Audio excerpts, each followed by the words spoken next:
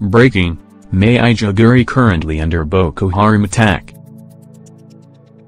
Hundreds of civilians are fleeing their homes as suspected Boko Haram terrorists are currently attacking near Maiduguri, the state capital, according to residents. One resident said the terrorists came in large numbers to Molai general area on the outskirts of Maiduguri.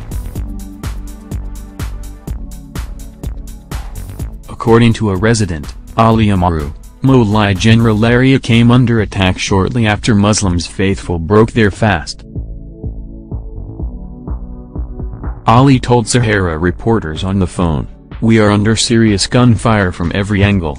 I can't speak now. Boko Haram are currently in Molai and everyone is running." A security source however confirmed that fighter jets are underway.